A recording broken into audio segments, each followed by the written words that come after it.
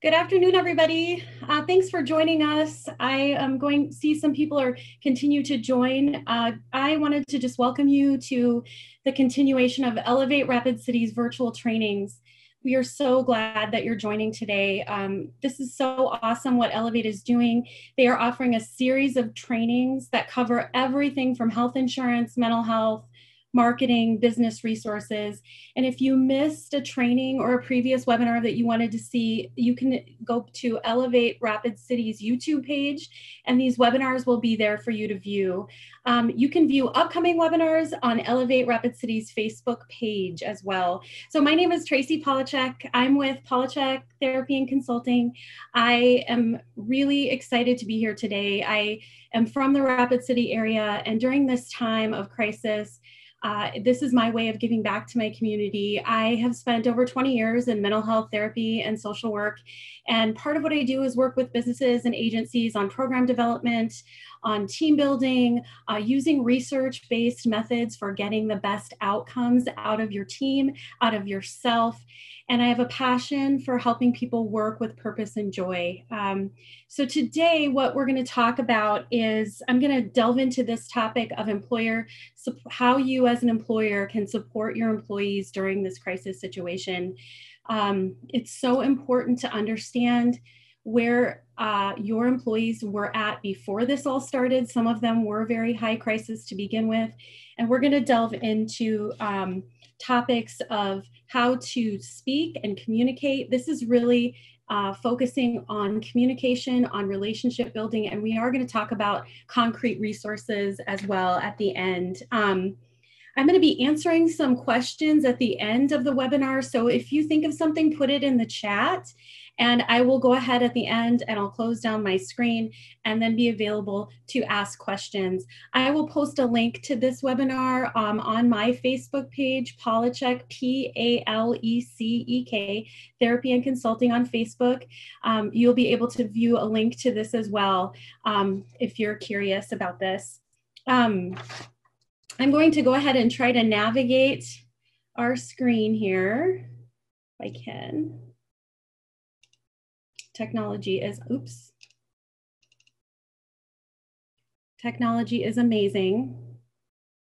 There we go. Okay.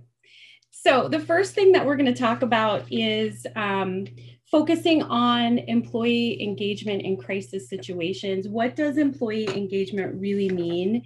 One of the things that I think you have to understand is we really want to help people. We want to be engaged prior to a crisis, ideally, and that involves relationship building. That involves a lot of what we call coaching style management. Even the term coach versus boss, those two things have very different connotations. But if you haven't always came from the coaching perspective, this might be an opportunity. Crisis always provides opportunity to see the value in switching to that style of management. We're gonna give you a few techniques about how to do that today. The first thing is, what is employee engagement? It really is about keeping your door open. You want to physically give the impression that if your employees are struggling with something, especially during this time, you've innovated, you've had to do different things in your business. Maybe you're closing down entirely, and we are going to talk about that right now, or temporarily. We're going to talk about that in a little bit, but either way, we have to operate differently in business. So you want to communicate, you want to be available if they have questions, you want to walk around the office. It's important that employees really see you pitching in and doing things you might not have done. If you're in a restaurant situation, many of you owner operators are in there working, are in there doing those things. But as a manager, you want to say, here's how you can communicate with me.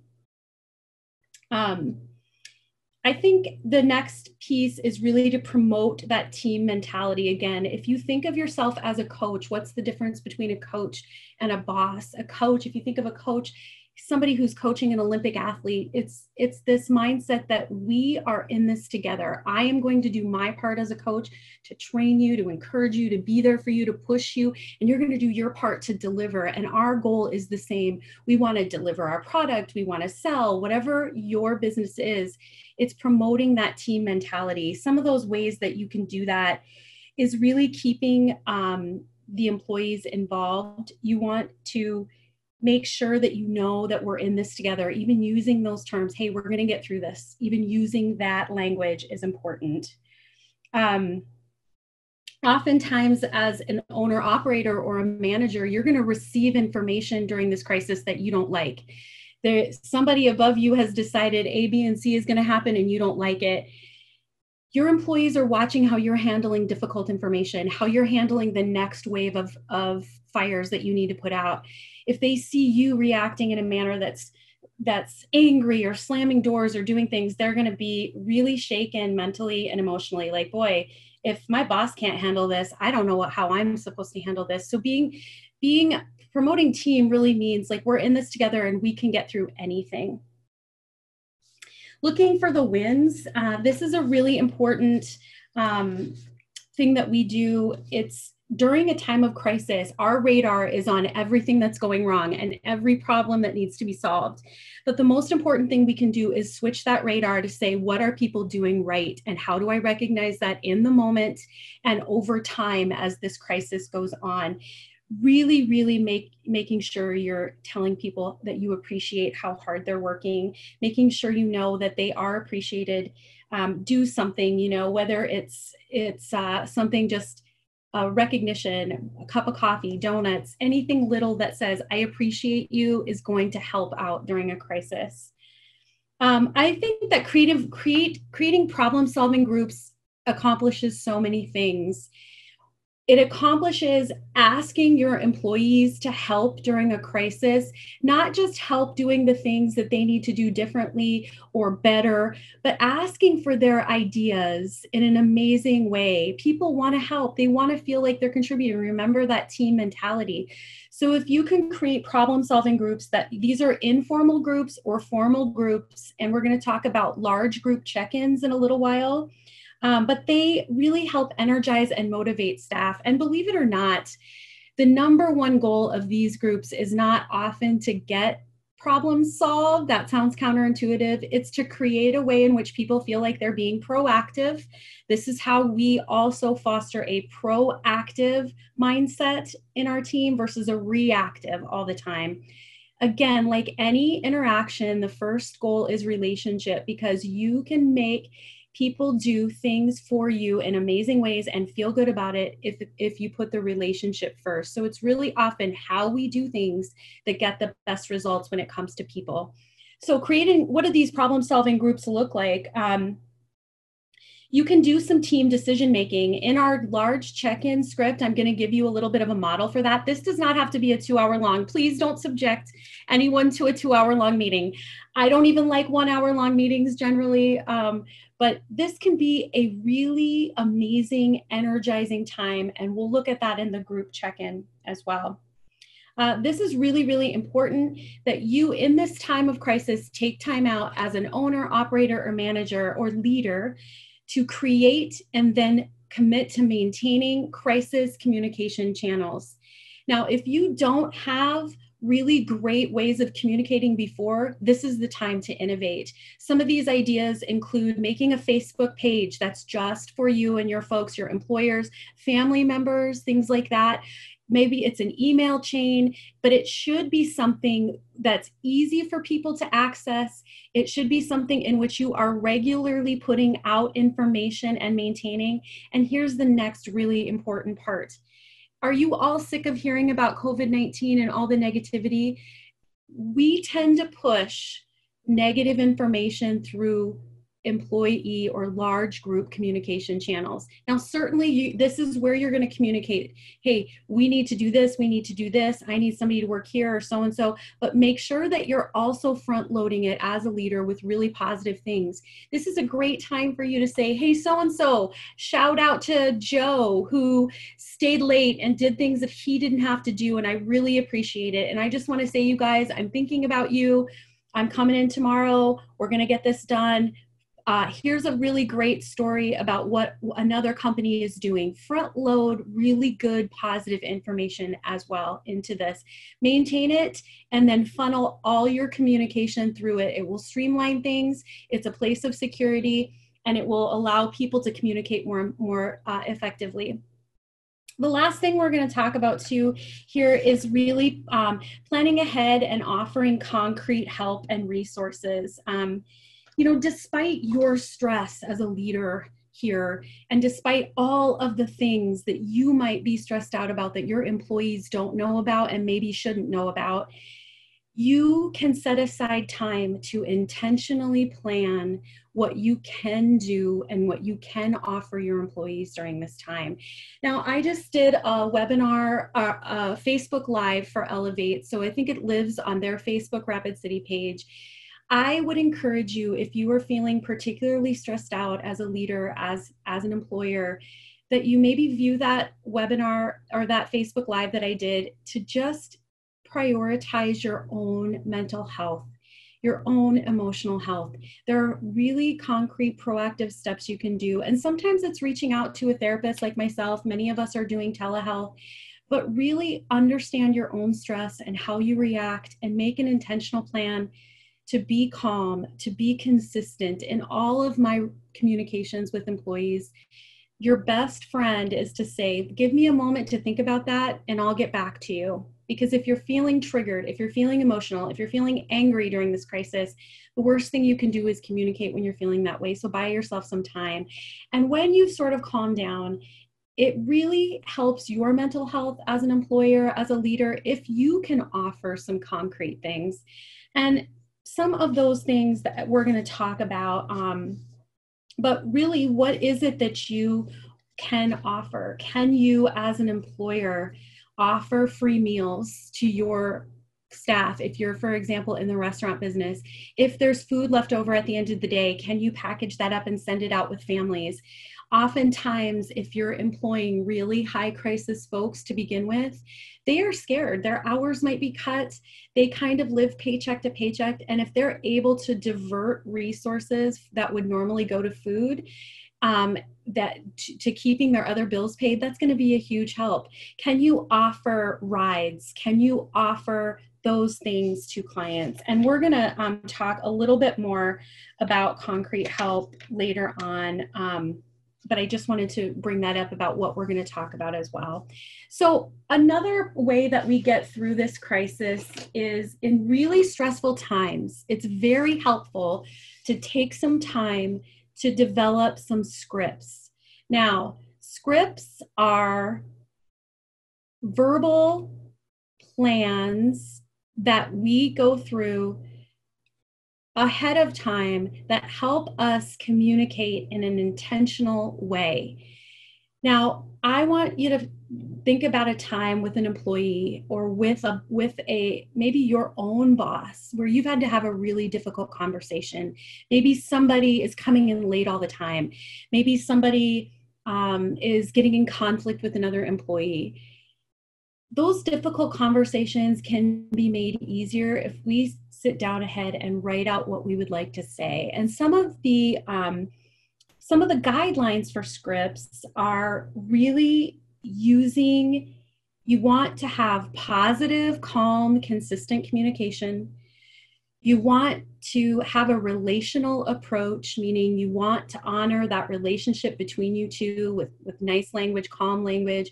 You want to be clear and you want to be solution focused. What I thought I could offer you is, this is often where employers come and ask, how do we do this? How do we train our managers to communicate better?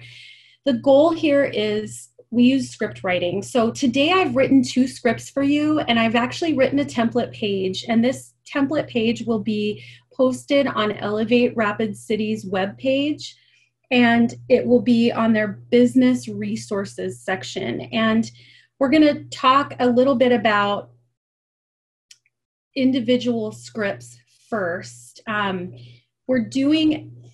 I've written one for an individual session with a client or with an employee and a group check-in process. Now, why do we do check-ins, right? Why is it important to check in? It's even more important to check in during a crisis because things change quickly, both for your employees and for yourself.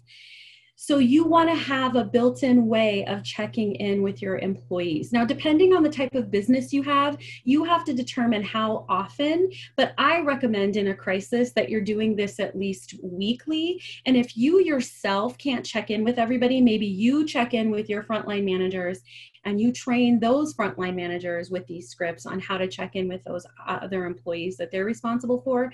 But the goal is you want, number one, to strengthen that relationship. It's always about saying, I am here. I'm the person that you can count on. I am calm. I'm consistent. And if you have anything you need to talk about, you can come and check in with me. And this is a good time to do it. You're also in these check-ins, you're assessing impact. What's really going on with my employee? Are they dealing with things that I don't know about that could impact their work, that could impact our services, that could impact them that I might be able to help with? Do they have any immediate needs that I can help solve? Are there upcoming potential challenges to working that I can head off and be proactive? Again, we want to be proactive in our check-ins. That's a proactive practice versus waiting for people to come to us with problems. And then, of course, we want to spend some time with that employee. We want to do some problem solving. People are their own best resource. When you look at somebody and say, how are you planning on solving this?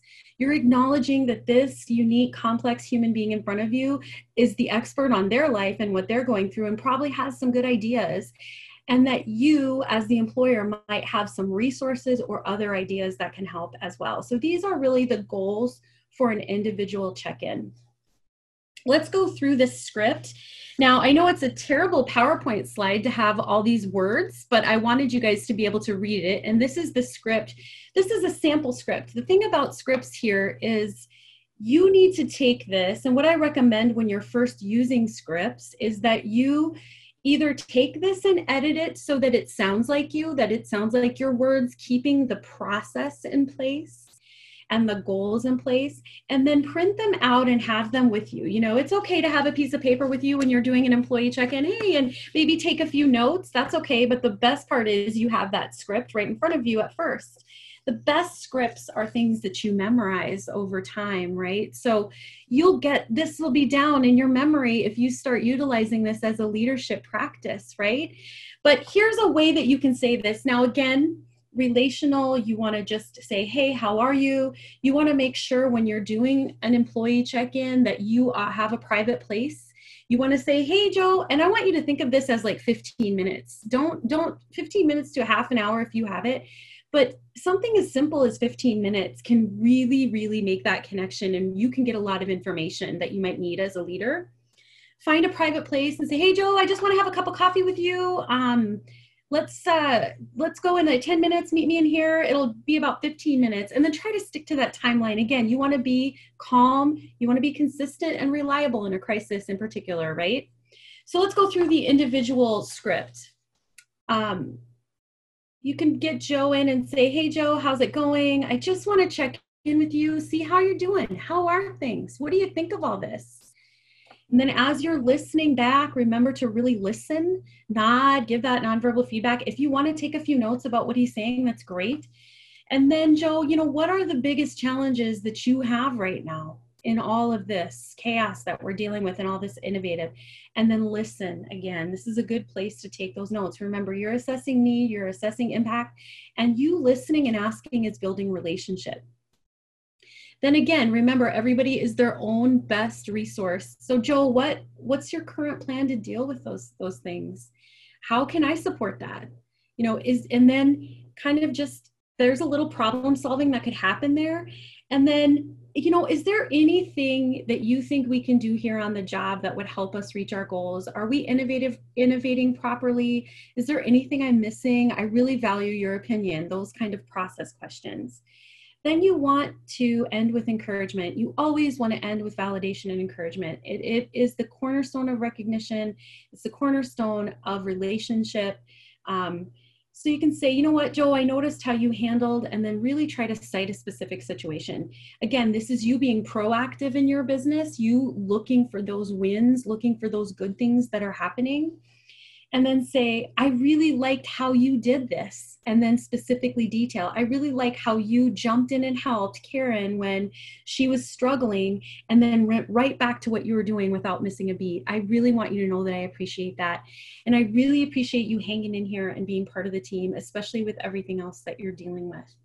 And then you might want to give some expectations about when you're going to check up next. Hey, thanks. I'm going to try to check in with everybody weekly.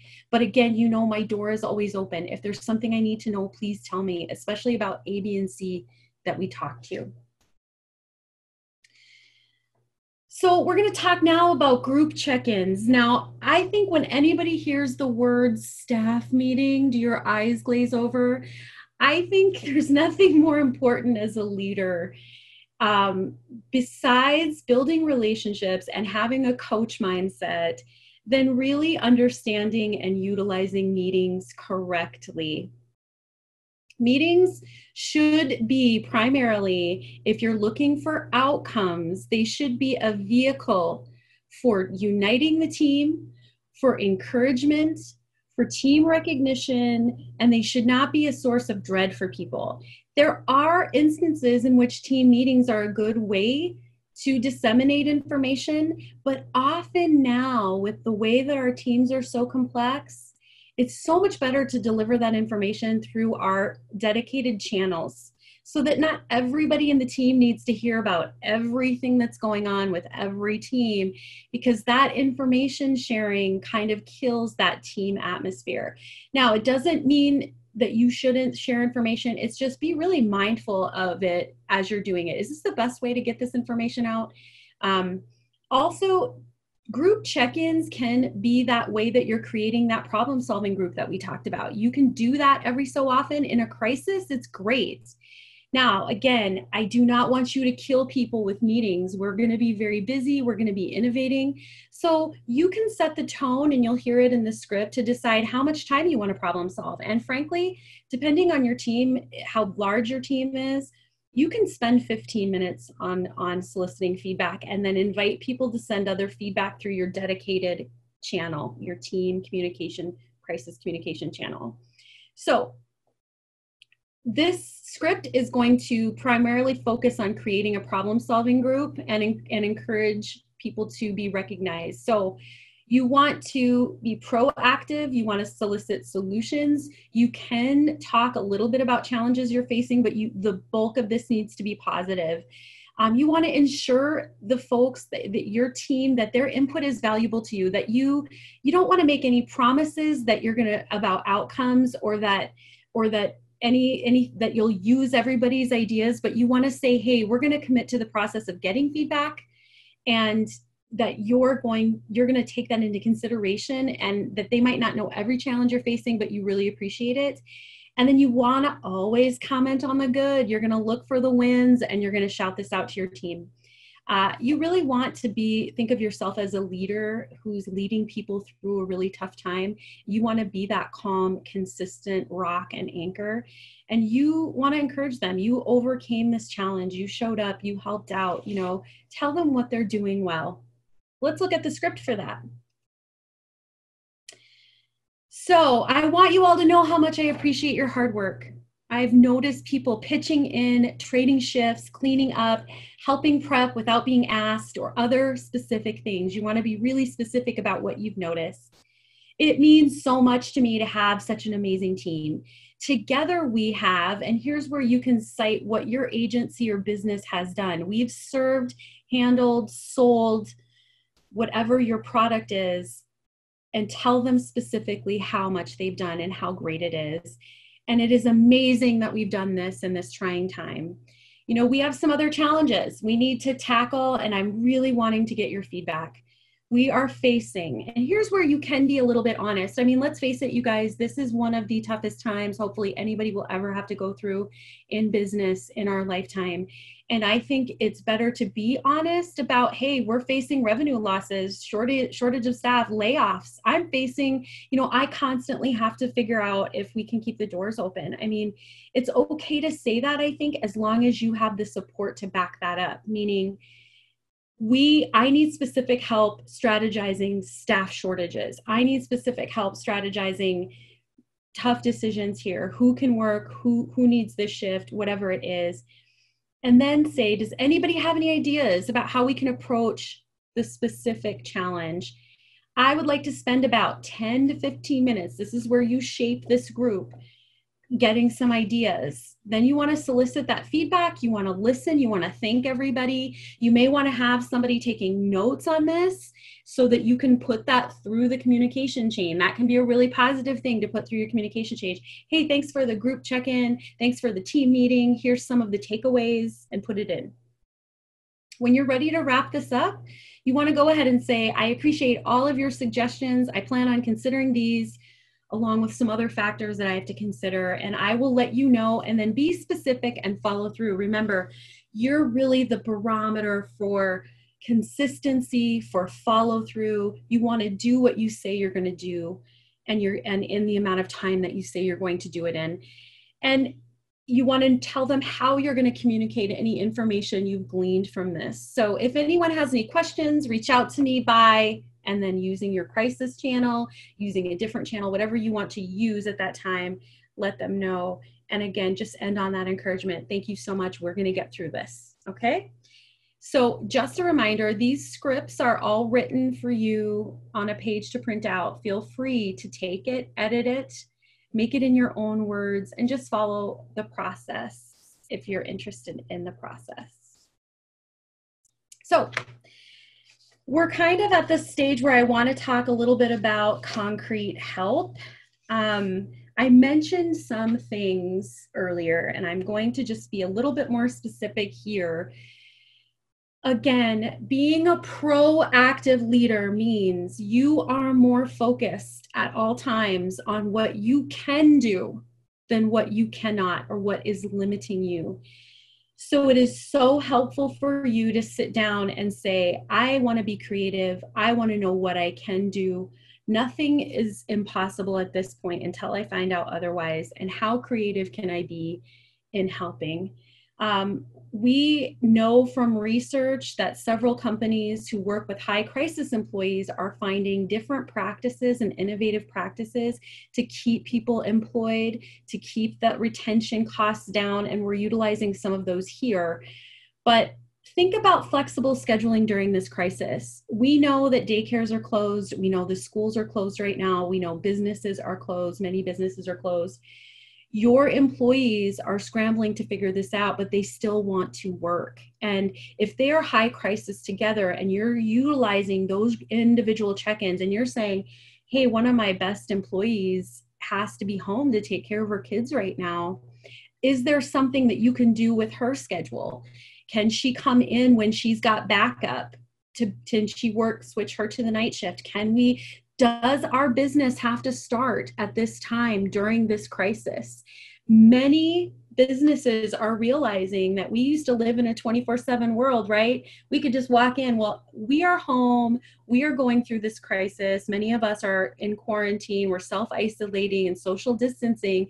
We don't expect your business to be open 24 hours a day and accessible to us at all times. In fact, if there's any time to think about adjusting your business hours to fit your employees being able to work those hours, it is right now. So it's just something to think about.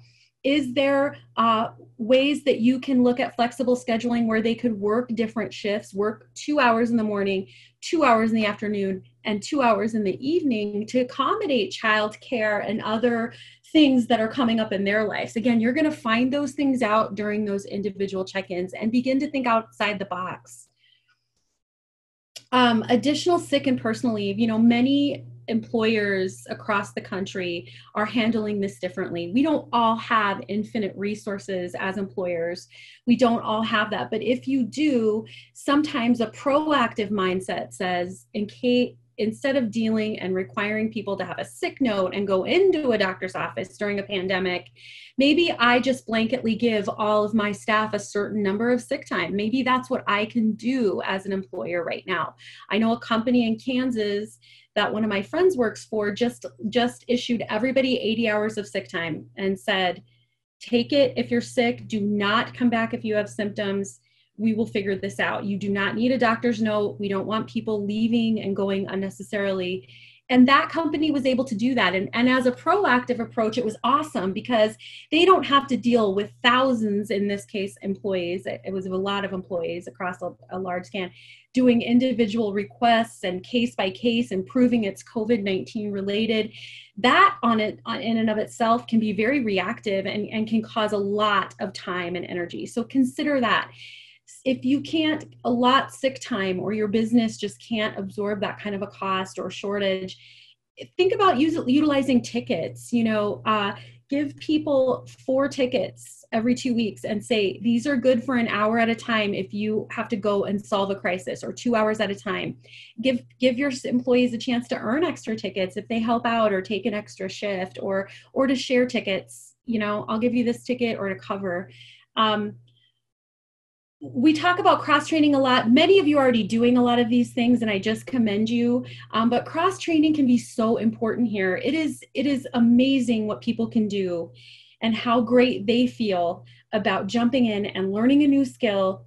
And then they're available to be flexible with somebody else who needs a different schedule, a different shift. They're available when you're in a crisis and somebody gets sick in our situation. And even cross-training people you might not think of, your HR people, your front desk people, to cross-training them to run some tests if you're in an educational setting, or if you're in a restaurant setting, just having people learn how to do everything could help you keep people employed. Of course, I think it's really going to be key in this crisis that your employees and yourself have access to mental health or crisis intervention. And not every company can afford a big insurance plan that involves mental health, but one thing, that's a great thing to do, and to remind employees that it's available and make sure that they know how to access it. Another thing that you can do, and I've done this before, is I've contracted with businesses to come in for a day rate to do 30-minute coaching sessions with employees who might be really stressed out. And I just find a quiet place. Now, in this situation, it would be teletherapy. They would have their phone and they'd go out to their car probably, and I would do this via video. But in that situation, you can offer that once a week or even once every 2 weeks, and just say, hey, if you guys are struggling and you want somebody to talk to, I have my friend Tracy, who's a licensed professional counselor, that's going to do some coaching sessions with you. And this is a safe, confidential space for you to talk about. And it's more crisis intervention, it's encouragement, and it doesn't involve you as much in that role. So that's another idea that you could have. It's also important to offer that to your frontline managers and owners. There's a lot of people that are going to really be stretched thin, and it might be really great for them to have access to some in-time mental health, anxiety calming techniques to get them through a crisis. Another thing I really want to point out is we need to be able to utilize the resources that we have. Our community is so generous. People are doing amazing things. We are providing access to food. We are giving people information on how to access unemployment and what to do. We're looking at creative ways that we might offer rental and housing assistance in these just unprecedented times. And one really good thing to do as an employer or a leader is to designate somebody in your agency as the resource navigator. Now, other companies hire these full-time, especially if they have high crisis employees and they have amazing outcomes. But especially during a crisis, designate somebody to be that person that gets on the 211 website and looks what's available for food resources, what's available for utilities.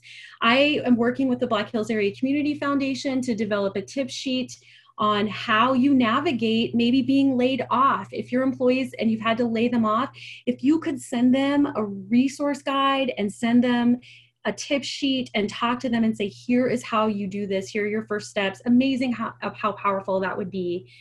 But the first place to start is really designating somebody and then having them get in touch with people. A good start is going to the 211 website. They have a disaster relief page, and they also have access to all different other kinds of resources. It's a good place to start. I want to say that I think another concrete thing that you should be thinking about is if you're hearing in your individual check-ins that people most likely are to struggle with food, childcare, and transportation assistance, what can you offer? Can you designate a person to go pick people up for their shifts if transportation is an ongoing or intermittent issue? Can you do that temporarily? Can you help strategize childcare situations for people who are in need of childcare that still need to work? Is there a safe way, keeping our CDC guidelines, that we can assist with that? Or again, can we help with food if we're a restaurant, or can we do food resource vouchers, something that can let people divert funds to childcare? Can we do that? So those are things to think about. And again, you can institute your problem-solving groups with your employees to think, hey, we've got to solve this. How can we work this out? How can we do this? The last thing I really want to mention is being proactive is thinking about what we can do, honoring those businesses that are helping out and helping people. I mentioned Black Hills Area Community Foundation. If you have resources as an employer and there are agencies, you can go on the Black Hills Area Community Foundation website and donate to food being distributed. There's restaurants like Fork Reel and Pizza Ranch and many others that are giving free meals, that are doing things. Can you find a way to support those through your business? Is there a unique way that you can do that at this time and give back to our community in that way? I want to give a little shout out to my friend Tanya Fritz at Black Hills Works sent me some of the things that their agency is doing. Now they're employing a large number of what we would call high crisis employees anyway, people who struggle with food, childcare, transportation, even without being in a crisis. And some of the things that they're doing, they are providing mental health through insurance. They are sending daily wellness emails to their staff on physical, emotional, mental, social, and creative wellness, which is great. Those are great ideas to push through your dedicated channel. They also have a bulletin board to share childcare resources and hoping to provide some funding for this. They're offering no interest crisis loans for their employees, weekly town hall Zoom meetings where all staff can ask questions to the CEO directly. Now, how cool is that? So depending on the scale and scope of your business, those are some ideas. Again, this is sort of a more emotional focus on these issues. This last slide here has my information. If you have any questions that you think of later, you can send me an email. I want to encourage you all to think creatively. I want you to remember that we are all in this together. We are going to get through this, and we're going to come out of this having learned some really amazing lessons about what's important, what we want to focus on, and what we did right. So I want you to look at your own wins, and I want you to feel good about those. And please look for more webinars on the Elevate page. I'm going to do a couple more webinars in the next few weeks, some focusing on working remotely while your children are at home, and also learning from the crisis. We're going to do a leadership kind of learning from this crisis one in a couple of weeks. So I would hope to see you there. I'm going to attempt, if I can, to close out of my screen or have Rachel, she's going to look at the chat and see if there are any questions or comments in the chat before I head out. So let's see. I'm going to try to view the chat. Okay. I see Steph Rittberger, my friend from the Career Learning Center. Hi, Stephanie. wants to share this with this webinar with her department heads, absolutely. A link to this will be posted on the Elevate webpage and link to their Elevate YouTube channel. So you can go to their YouTube channel and find this once they get it edited and put on there, as well as the script exercise will live on Elevate Rapid City's webpage under their business resources page. So anybody else want to put anything else in the chat? Don't see anything else. Oh. I just want to say thanks again. Look to the Elevate Facebook page to find more webinars. This is a way that businesses are giving back to their community and trying to support each other during this time. Take care of yourself. Do things that make you feel well and rested, and take care out there, everybody. We're going to get through this. Take care.